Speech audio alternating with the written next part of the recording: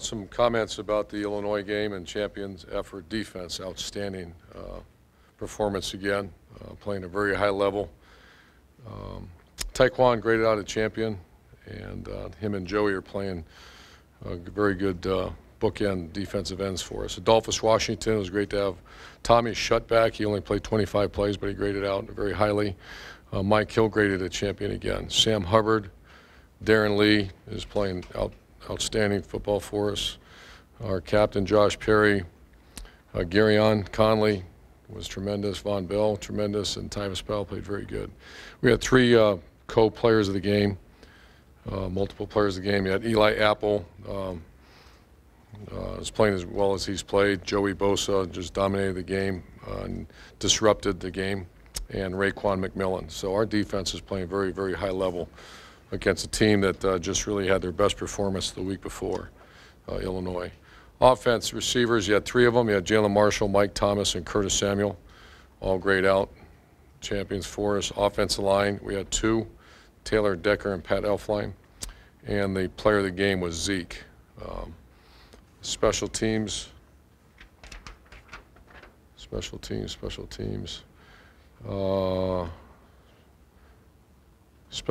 player of the game was Curtis Samuel. He blocked a punt, started on 3 units, great effort, 23 production points, and just a special mention for Denzel Ward. A couple comments on the game. Offensively, the obvious was, it's hard to distribute balls when we're getting pressured, and so we're going to take a hard, long look at our pass protection a little bit, but other than that, we controlled the line of scrimmage on both sides of the ball. You win most of those games. Matter of fact, almost all those games unless you turn it over. And we did dominate the line of scrimmage in the run standpoint. Zeke was outstanding, 180 yards, and was just constantly in my ear to keep going at the end, and I pulled him out because I can't imagine walking in front of you guys here if something bad would have happened. So we did the right thing and pulled him out of there. And then this week, Jerry handled me some incredible stats here for our senior class. Last game in the Horseshoe, and they'll be honored. And sometimes you honor senior classes and you honor them because I guess you have to honor senior classes. Then other times you honor senior classes because of their contributions to a great university and a great football program are kind of over the top, and this one is. 48 wins since their freshman year, which is an Ohio State program record. A record 30-game win streak, which is Big Ten, and I think someone said a national record, and then they've been a part of 2 winning streaks, 24 and 23 games, which is both Ohio State records. So I always joke around with our players, say, hey, how's it going, seniors? It's going pretty good. And these kids really, I look at these names, it's going to be a tough day. Seniors Day is always a tough day, especially for the guys that are really, really invested. And you look at some of these guys, and from the 5th-year guys, Joel Braxton, Chase Ferris, Nick Vanette, and Bryce Haynes, all wonderful people. And then your 4th-year guys are Monty, who's not playing, but he's still very involved. Warren Ball, Cam Williams, a real soldier for us. Tommy Shutt turned out to be a great kid for us. Adolphus Washington, Jacoby Boren, Taylor Decker, and obviously Josh Perry. So incredible group of people, and most prepared team will win this next game we play. Very, very good team we're playing, and we've had some great games with them. A lot of respect for the way they play and their personnel because they're outstanding. So I'll answer any questions for you. Bill. It's human nature to play to the level of your competition as much as you fight it. You've been athletically superior to every team you've played so far. The last 2, they're pretty comparable. Are you concerned about the fact now the bar's higher? Are we ready for this jump? Sure. Very concerned, but I live my life concerned. So, yeah, we go out and practice. We're facing the best defensive line maybe in college football. I think theirs and ours are very comparable and just very, very good players and one of the best quarterbacks in Big Ten history. And someone showed me his winning record is. That's how you evaluate a quarterback is do you win games, because that's his job, and he wins almost every game he plays.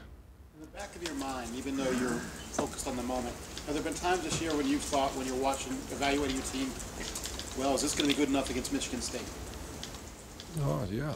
I told you is this going to be good enough, period? And Michigan State is, that's the top of our conference. And obviously the next 2 games we have are big time games. And yeah, that's human nature to say we see what's coming. I think what our guys have done, because you see it across the country, the consistency and winning it's very admirable for the way our guys. And, I saw, I think it was Finkus.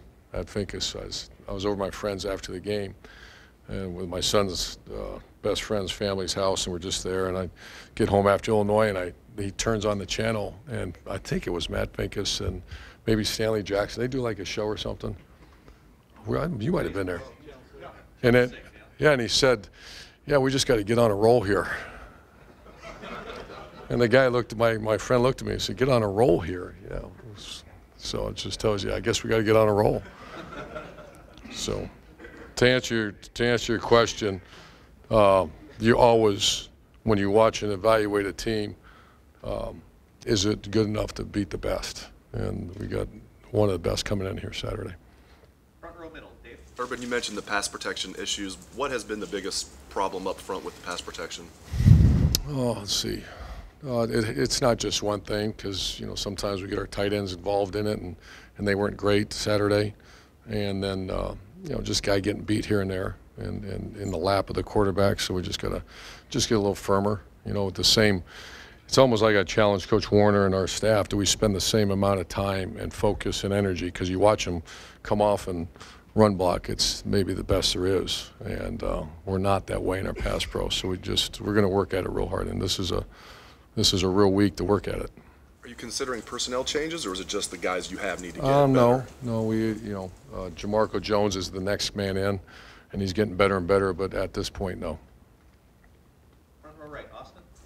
Urban, it feels kind of strange to sit here and have no real questions about your quarterback. Finally, have some stability there. There's no suspension, no Cardale's arm strength, none of those conversations. I know you thought both would play this year. Did you think it would take into November before you find something to be a little settled there at that position? Did I think that? Not really. I didn't really think that far ahead. I know that's the amount of hours spent on that conversation, on that thought to make sure we're doing the right thing is probably inordinate. I mean, it's just, if I've ever put a little mark of how much time I've spent personally and then also as a staff on, first of all, doing the right thing, and then second of all, how we've managed that situation. Then all of a sudden you hit the speed bump a couple weeks ago, but you got to move on. I mean, there's not a whole lot of conversation about that now. What does it change if you say it's an inordinate amount of time? If that's gone, you don't have to think about it. What does that mean for you? I got a lot of free time. No, it's just it's a comforting level. And what I think what's really comforting about this whole thing is the way Cardale Jones has handled it. Is the fact he's gone in the game, he's won us a game. The way they practice, the way they maintain that incredible relationship, because that, for the normal human, I imagine that would drive a stake between two people that are very close. And that tells you a little bit about the character, who they are, and their love of their unit and their love of the team. So those are things that I really watch for, as much as the actual completion percentage, turnovers, those kind of things. Because you've heard stories now. You want to destroy a team, you have someone with some other issue or some other purpose than to be a team first player, and we don't have that. Second row left, Lori. Coach, out of curiosity, are you going to honor anyone on Saturday that's not a senior but maybe departing? Because I'm sure you want to give everyone a chance to bow out and get the applause. But I don't think so. I think that's not my call. I think that's just the way we've done it in the past here. I think you have to be a senior, or at least 4 years in the program. Out of curiosity, when you research an opponent, what beyond watching film do you do? Oh, we know most. If it's someone from out of our region, we'll maybe do a little homework on them if you don't have enough film on them in high school and what's his background, those kind of things. But these kind of, we know those players at Michigan State, so film's about it. Back row middle, Bill. Urban, with your previous two national championship teams, were you faced with the kind of doubt and, I don't know, maybe not disrespect, but that's gone on this year because of your schedule, and then some people have called it spring training. I I'm not saying that, but what did you get from the first 10 games? And also, was there ever this much doubt about your quarterback? Well, the only one was comparable was 06. We lost everybody. We lost the majority of our team for 07. You brought somebody back this time. Yeah, and then 09 we did bring a lot of guys back, and if I remember this, no one ever questioned the schedule. It was just, was everything ever good enough? I just nonstop. I'll never forget we beat Tennessee, I believe, by 2 scores, and I walk in the press conference, what happened, Coach? What's the problem here? And you beat Tennessee by 2 scores, and we just won 28-3 on the road by 4 scores. And I'll hear someone say, well, how did they? I just was watching TV that night, and Ohio State just kind of gets by or something. I'm thinking, my goodness, we just won 28-3 on the road, and we know we can play better. Besides deciding the quarterback, what's the other biggest thing you got from the first 10 games? Oh, exceptional defense. Our defense has gotten better and better and better, and you win championships with great defense. We proved that a year ago. That's time tested. It's an unusual situation when a team can compete for a championship with a bad defense. We learned that 2 years ago. We had exceptional offense and very poor defense, and we lost.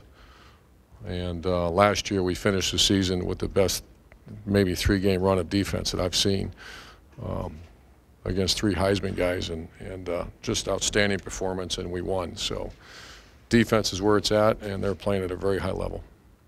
Front row right, Tim?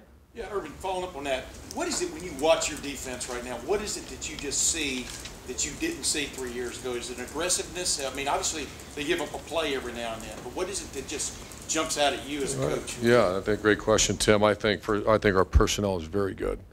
I think the coordination between the front 7 and back 7 is exceptional right now, and that's not easy to do. We made a decision several years back to make it a back end type defense, where a lot of teams for years would just stop the run, and leave your corners on an island.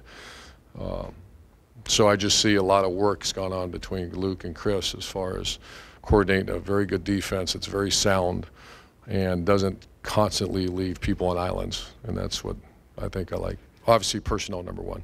You brought it up, about watching Channel 6 and their real special the other night and all that kind of stuff. And I'm just, do you have time, are you giving yourself, can you take the time to enjoy a 30-game win streak in the Big Ten regular season and a 23-game win streak? And I mean, if you were sitting there watching that, from the outside, I don't know, what would you take from that? What does that tell you about a program when it has something going like that? Well, I'm more mature is probably not the right word, experienced or aged or whatever you want to call it. It's water off a duck's back, man. I mean, I just looked at kind of the guy. I didn't bring it up. The guy looked at me and goes, "Do you hear what he just said?" And I said, "No, what?" And he told me, and I said, that's life in the big city. That's expectations. There's probably 10 places like this in America that, you keep building a beast and you got to feed it. So, our focus, the really good thing about myself, our staff, and our players is the focus is not on anything. Are we playing good enough? We know there's issues. This is not a perfect team. I've never seen a perfect team. Matter of fact, we got a long way to go. There's certain areas we're not playing very good, and that's why we practice all the time. But do you in the midst of it, can you feel you're part of something special? Oh, sure, I do. And then when Jerry hands me this, that, the first thing I do is look at the names and faces of those people that were there. And I called it blind faith from the day we walked through the door, because they probably couldn't stand us compared to, the previous staff. And excellent staff. It's just we were so much different. And then they stuck it out. And some guys didn't stick it out. Some guys decided to move on and go about their own journey. So that's my first thing, is always thinking about those guys and what it's going to be like to put your arm around them in the stadium. Front row left, Bill? When you mentioned the pass protection, Chase Farris is the guy who's talked about how that's been an adjustment for him as a first-time tackle out on that island sometimes. As you evaluated, how do you think Chase has been in that area? Last Saturday was not great. There's been some games he's played outstanding. I think he's a great champion a few times. Tackle's a tough place to go. Once against they had 2 very good defensive ends, Illinois. I think very undervalued, or we certainly had great respect for him, and then after we watched him play, they were really good. So for the most part, he's done fine. He's got a big week ahead of him, because the guys he's going to be facing are really, really good. 2 NFL players at defensive end this week.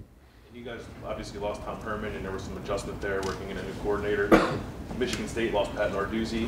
I'm just curious, losing any coordinator, how difficult is that to adjust to? And then have you seen any difference with Michigan State now, with Pat Narduzzi now there? Great question. It is probably more than I give it credit for, especially because Tom was really good, and the coordinators I've had have been outstanding. You know, Dan Mullen was outstanding, and the minute we lost him, and then I had Coach Steve Adazio was outstanding.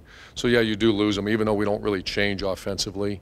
It's the Ohio State offense, but Tom added a lot, and you can see the success he's having. But we're doing much better now. The first few games was a little rugged, just the mechanism, logistics of how to do it.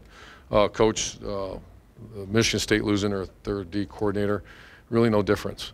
That's I think Coach D'Antonio will be the first one to tell you it's Michigan State's defense, and they're running a very high level against who they played Maryland, and it was I think 80 snaps, 65 or 70 blitzes, so it was very aggressive, and they're not normally that aggressive, but that's kind of putting us on our toes, so that might come. So, but it's the same scheme. And last couple of questions, far left, Doug.